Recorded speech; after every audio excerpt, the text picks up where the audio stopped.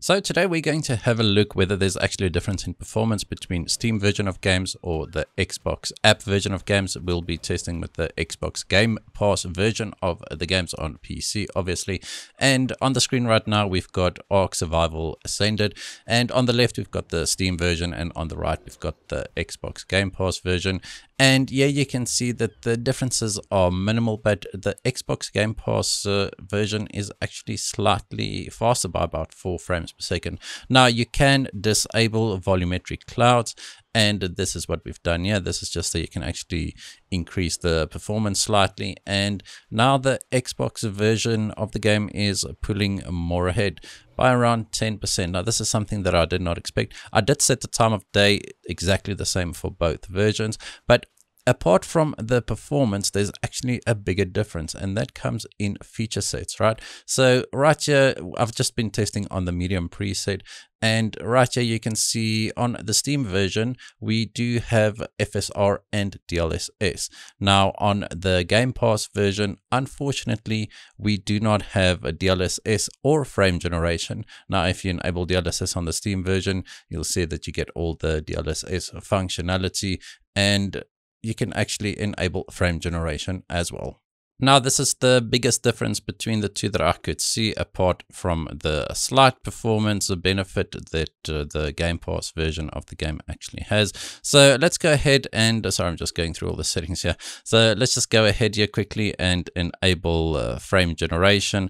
And then we'll just do a quick benchmark run here. So just to show you, this is the Game Pass version of the game, and there's no DLSS. All right, so let's go ahead and just test with DLSS frame generation here. And you'll see that we do gain quite a bit in the frame rate there, between 40 and 50 frames per second, depending on where we are. Remember, this is now with DLSS, and the previous benchmarks were done with FSR just to keep it uniform.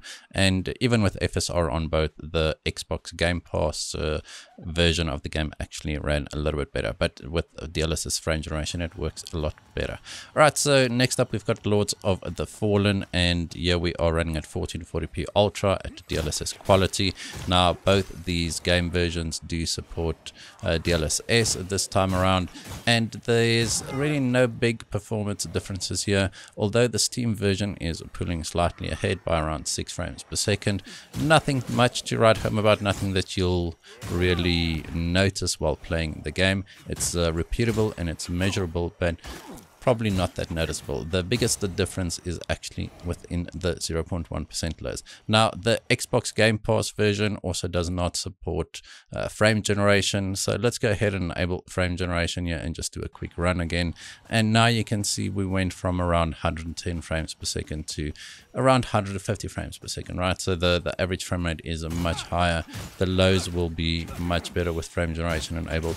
My skill set in Souls games aren't better with frame generation at all. I do suck when it comes to Souls games. I don't enjoy the genre at all, purely because I do find it a little bit too difficult. So I just wanted to show you once again what you're basically missing out on if you get the Game Pass version, the free version of the game. Well, not free, but free with Game Pass with your monthly subscription. Alright, so next up we've got Palworld, and here we are running it at 1440p Epic preset native, and now the Xbox Game Pass version is pulling slightly ahead again. Now, I did try and line up the time of day here, although I don't think I was completely successful. So I'm not sure if that's where the discrepancies come from, but you can see that there's about a 5 frames per second difference in the average between the Xbox Game Pass version and the Steam version. Now, the Xbox Game Pass version does not support any upscaling, and the Steam version does support DLSS, but no FSR on either. So we'll just enable DLSS quickly, and you can see we went from around 110 frames per second to 140, 150 frames per second, while the game still looks plenty good. And I mean, this is basically just what you can do if you want slightly better frame rates or slightly higher frame rates. And now we are getting a high refresh rate experience here.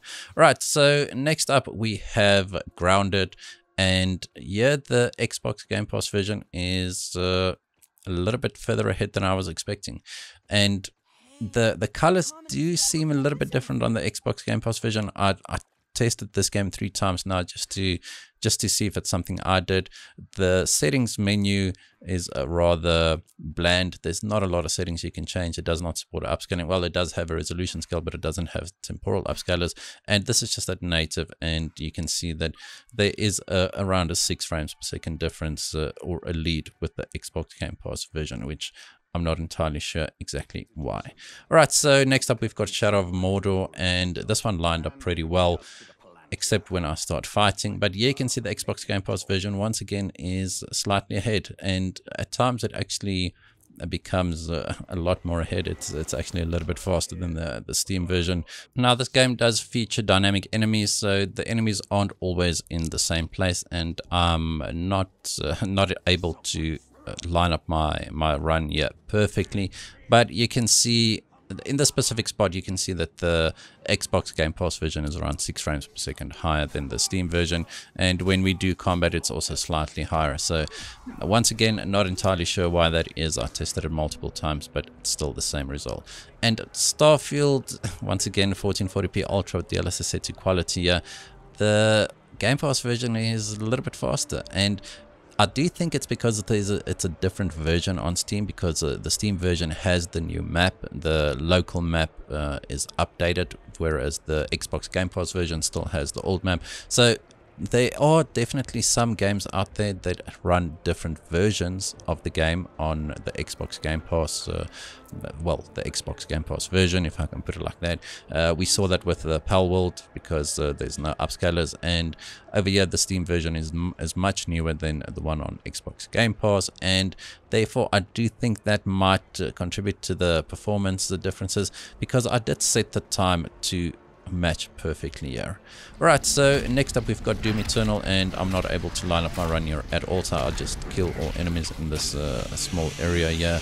And this is with the Ultra Nightmare settings and native resolution, ray tracing enabled, and you can see both are using around 8 GB of VRAM, and both are setting around 200 frames per second.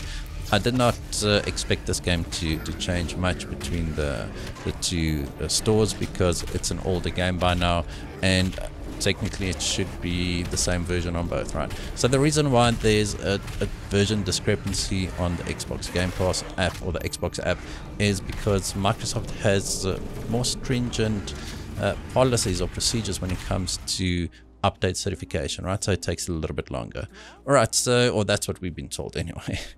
Alright, so next up we've got Remnant 2, and over here you can see the Xbox Game Pass version actually slightly outperforming the Steam version. I do think it's because of the lighting, but I can't really align the lighting.